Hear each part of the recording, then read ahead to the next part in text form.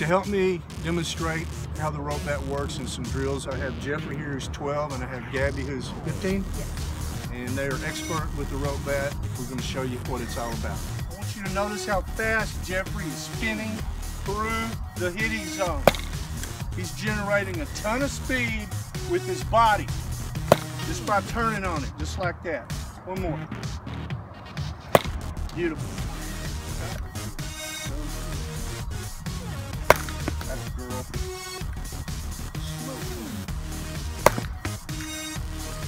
It gives you instant feedback whether you did it right, wrong. You make an adjustment every swing.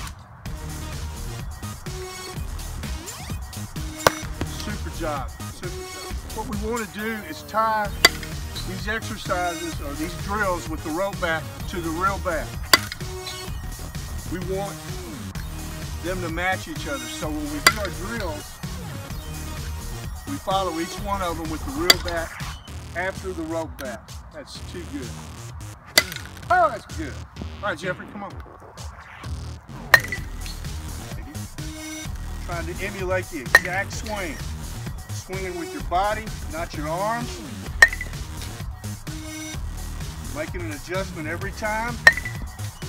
Get a ground ball there. Want to raise our sights a little bit, like that. See how many in a row we can hit just like that. The importance of the rhythm drill is it keeps people moving. We don't want to be stiff. We don't want to just, we want to flow. We want to load and go. I call it load and go. It's got to be connected. You know, some coaches call it 1, 2, 3. Load, step, swing. Those three things are together. We've got to get rhythm. We can't be stiff.